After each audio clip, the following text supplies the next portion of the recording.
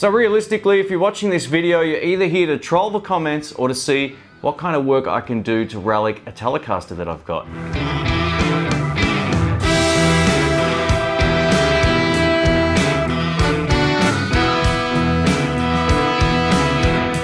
Now, you might be asking, why on earth would you want to do this to an electric guitar?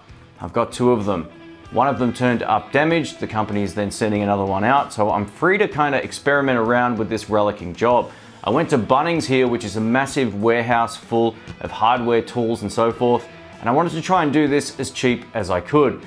Yes, I'm going to be doing it in here because it's just easier, so I'll be cleaning up a lot in between shots. But I ended up getting a few things, so I'll show you what I got to get this job done. Alright, so the first thing I purchased was 14 bucks. And this is just a piece of carpet with rubber on the bottom to stop things from sliding around.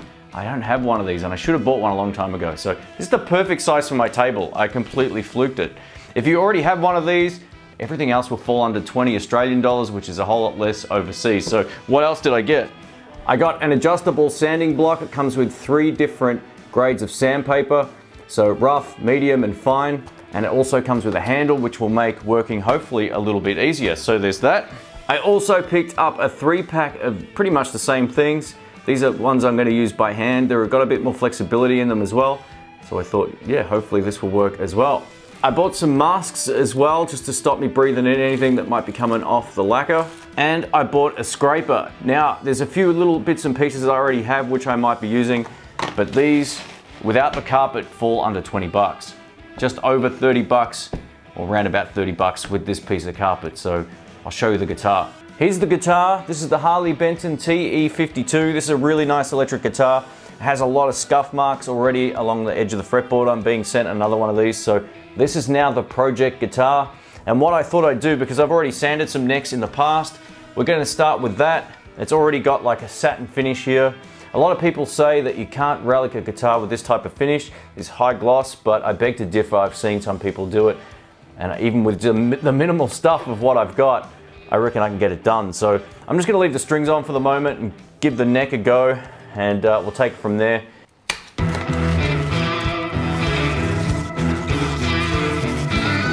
Now I'm wearing a mask right now, so if my voice sounds funny, I apologize. I've actually got some photos which I'll post on screen of the neck I'm using for reference. That's what I'm gonna kind of make it look like if I can. So I'm gonna do heavy wear through the middle and kind of leave it a little bit on both sides here and here.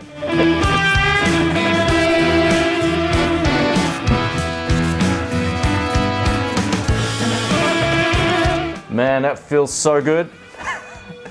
I reckon it looks kind of cool already, and there's dust and crap all over it. You know what? That was way easier than I thought. I'm not finished, by the way, but I've started. And I'm pretty happy with how it looks. It's not quite right here. And this is the cool thing about it. You get a lot of creative freedom when you do stuff like this. This is the part of the guitar I really want to see if I can do anything with or not. And I'm going to start with the medium with this thing. So let's see how we go. Alright, so what I can tell so far is this stuff will definitely come off. And you know what? I'm actually going to go back to heavy relic the top here with the really coarse piece of sandpaper to begin with. I think I'm going to also have to sand over this quite a number of times to get the gloss off. And yes, I've still got the strings on. I'll take them off in a moment and we'll get to work. So here we go.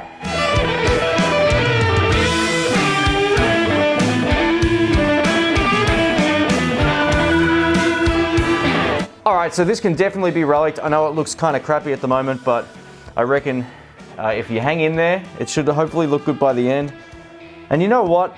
I don't even know if I really need to disassemble it. I may have to if I really want to sort of wear back the finish a lot overall, but yeah, the strings will definitely have to come off soon.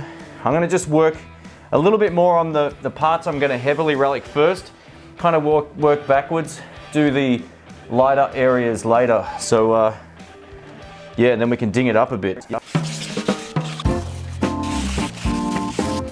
Now don't get too concerned with all that white stuff. It's going to come off. It looks a little bit more like my 52 Tele now, which is, well, it's a reissue, but it looks very similar. Looks like it's been used for a while.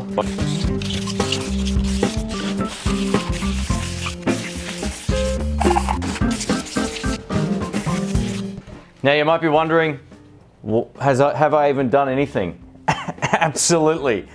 It's definitely nowhere near as high gloss as it was. This is the wet cloth I'm using here just to sort of see what's going on. It's adding a little bit of dampness to the body here, but I can already see how less glossy it is now than before, which is awesome. So I'll just keep at it. I'm gonna go for some scuff marks here. You might be wondering why I had this safety scraper. You'll find out.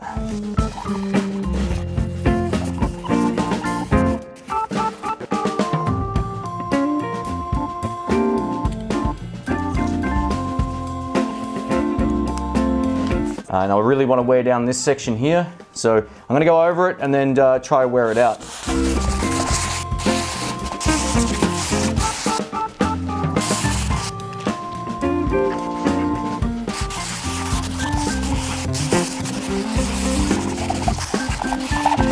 Haha! I'm finally getting through past the lacquer. This is definitely not an easy job. Hey, we're starting to get there. Far out, man. I'm 30 minutes in, and yeah, this is a lot harder than I envisioned it, and I didn't think I'd be using the most coarse sandpaper that I actually purchased, but it's definitely the best. That's just some water, wet and dry sandpaper.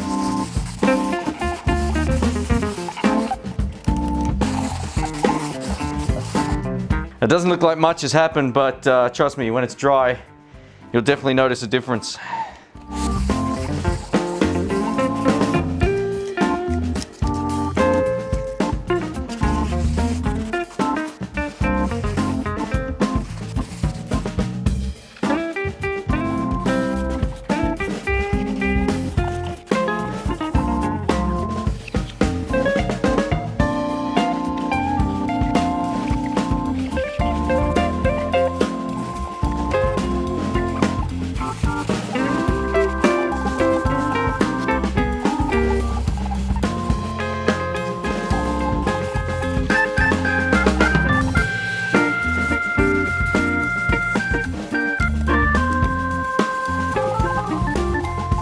Well, I gotta tell you, this is brutal. This is really brutal. It's not an easy job, I gotta say. And I've got a really nice circle that I don't want right in the middle. I was trying to get that to look a little less than, like a little more worn through, like not a circle. Yeah, I'm just gonna try and wear this back.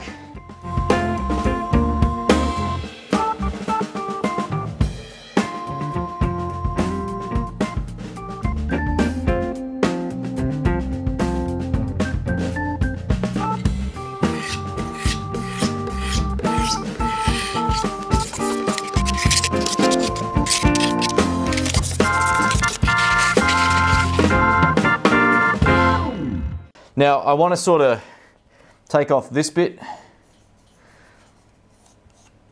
That's the goal. Rick's guitar is kind of like that. Not that I'm copying his, but they get it right from Fender, whether you like it or not. The great thing about doing this, it doesn't really matter what you do. It's up to you. That's the cool part.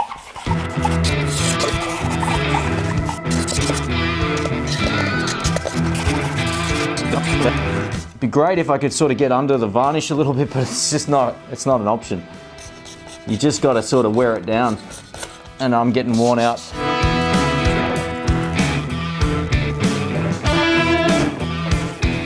Now, one thing I'm definitely not going to do is take off chunks on the neck. Not into that at all. I just don't want to do that. I'm into the dry sort of look. Reason I'm doing this right now is just to give it some color, give it some stain. If it works, it works. If not, you know what? I've never done this before. I watched 2 videos on how to do this, and each of them were completely different to each other. One was Dave Simpson's, who's an awesome YouTuber, so go subscribe to him. And this isn't really all of his tricks, but some of them. And the other one was, I can't remember his name, but he's a bald English guy with tats all over him. He's a nice guy too. Go check out him. I'll put links in the cards. And I thought what we'd do is give it a bit of a smear. Give it a bit of a, you know, give it a little bit of dirt. I almost feel like I need an electric sander because to get through this it's really tough. This video has been going 1 hour and 10 minutes. I won't be able to move my arms tomorrow. I like the top here. I think that looks cool. It's not too over the top. I think what I'm just going to do now is maybe give the rest of the areas that are visible a sand.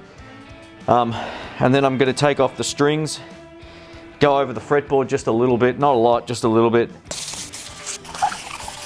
If you do this, buy the sand blocks that have the sandpaper on the side.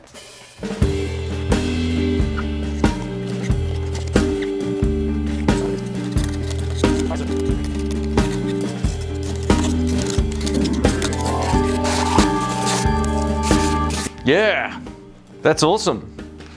You'll probably hate it, but I love it. I reckon that looks great.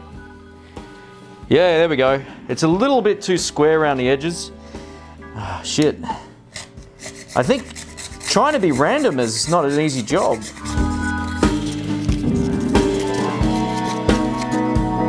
It's maybe a little bit hard to see, but this is going to look cool. Or at least I think it will. I like this big belt buckle rash there. It's maybe a little bit higher than where it would be normally, but you know, who cares? That looks pretty cool. The edges on the top look great for what I'm going for here. Yep, there's dust over everything, but you know, it's not going to affect anything. I might have to just spray the switch and give it a clean, but overall it's looking good. It's looking better than I thought it was going to look, actually. The neck looks great. It feels amazing too. I love these high sort of sanded necks like this. It's really cool. Let's do the frets.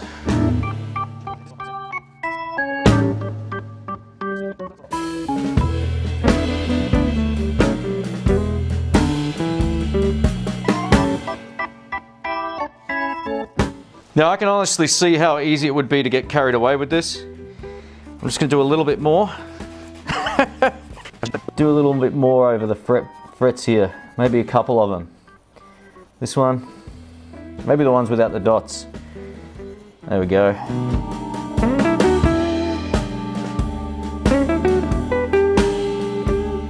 Still staying away from the frets on the most part.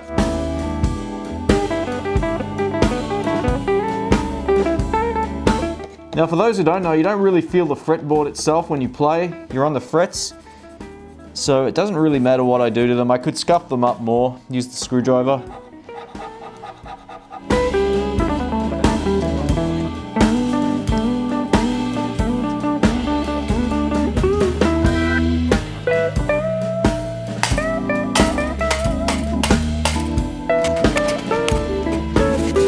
Now the idea with the saw was to just put some dents in it, some little chips that I could go over with the pencil, and then hopefully when I sand it off, I don't know if this is going to work either, I'll have little dirty bits in there.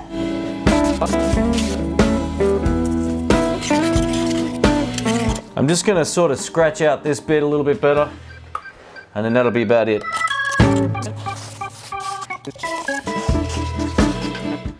Alright, there's one more essential I think when you relic a guitar, or at least if you're doing what I'm doing, butchering it.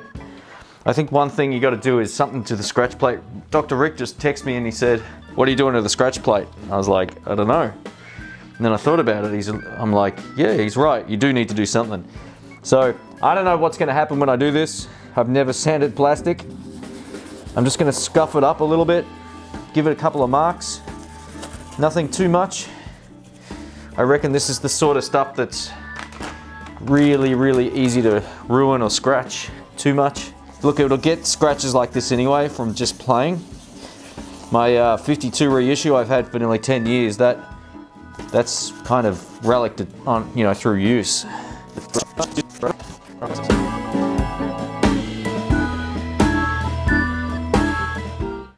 Alright, overall I'm pretty happy with how it looks. I think the back looks awesome. I like how there's like two different stages of wear here. sort of like a lighter wear, and then the really big heavy sort of Relic in the middle here. I think that looks really cool. It feels smooth too. I gotta say, I went over it with the sandpaper to make sure there's no splinters or anything like that everywhere too. This little bit here, I actually added some permanent marker and then sanded it off, and I did that across most of this.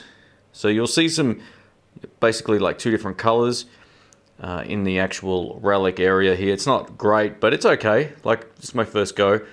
And where I dropped the saw on the guitar as well, all over the place, lots of little marks. I really like how they've come up, but I think some of the best work is definitely on the neck. I did the same trick here. I sanded it off, and then I also went over it with two different colored markers. I used a blue one, and I also used a black one, and then I sanded it back. You can kind of see like I didn't completely sand off that bit right there, but it doesn't really matter. It will do for now. I want to work out how to actually stain this properly, or stain it a little bit so it looks a little darker than what it looks right now, but it works. So if you have any suggestions for that, please let me know. Now, how does the front look? So I think the fretboard looks actually pretty good. I went over this. I did the same sort of thing. I used a marker and then sort of sanded it back. I might go back over this. I'm not exactly 100% happy with the color on the fretboards. I think when it's got strings on it, it won't look like it does now, but as you can see, you can still see some of the marker there. I smudged it pretty well on some of them and not so well on others, you know, first go. So we may tweak this as we get going. Now, I did the same thing here. I sanded the heck out of this, but as you can see too, I think the two color thing kind of looks cool, and same with this. Now, this kind of looks completely different.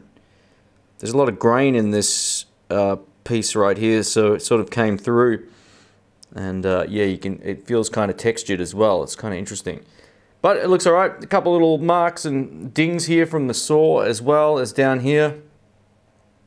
Scratch plate looks pretty cool.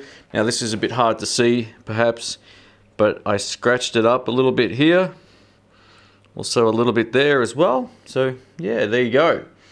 There's also some smaller details around this side as well. I added a few little bits and pieces just to make it look worn and nice. Now, you might be looking at this going, man, it looks really shiny still. If you can actually compare it to what it used to look like, which is in here, it's completely different. Let me spin this around. So that's the original color right here, the original varnish. It's very reflective, and this is not. This is much more of a satin finish now as well. So there we go. I'm going to string it up, take it out for a play, but what I'm also going to do is ask for some suggestions on how to make this maybe slightly tinted, you know, and I want to keep the budget pretty good, pretty low too. So nothing that was going to cost me like $100. But yeah, I'm pretty happy with how it looks. I also did a little bit of work on the headstock as well, just on the edge there, and also on this edge as well, which is pretty cool. So let me know what you think. I'm sure I'll hear all about it. I'm absolutely fried. This video has taken me all up about 3 hours, so if you did enjoy it, please give it a thumbs up. I really appreciate that. And if you've done this sort of stuff before, or you can give me some recommendations on how to make the back of the neck look a little dirtier and a little bit less just like it's been sanded, please let me know in the comments as well. I want that sort of fender look. Rick's Custom Shop looks great on the back. I don't ever expect it to look like that based on sort of the timbers used and all that kind of stuff as well. And just, you know, trying to keep this as low as possible in terms of a budget. For 30 bucks, I got everything that I needed, including that piece of carpet that I worked on. And yeah, I'm pretty happy with how it turned up, but let me know. I'm sure this will get mixed results, but you know what? I don't care. I wanted to give this a shot. This is my first time doing it. I'm not a guitar tech or anything like that, or a luthier. So for me, doing something like this is fun. A huge thanks again to Toman for sending this guitar out and letting me sort of butcher it as well. I'm going to take this up and have a play with it live and see how it feels in the hand and all that kind of stuff, just the way that it is. And yeah, we'll see how it looks on stage, if it looks like it's a try-hard Relic job or whether it looks legit. Anyway, I don't care. Thanks again for watching. Don't forget to subscribe, and I'll catch you soon. See you guys.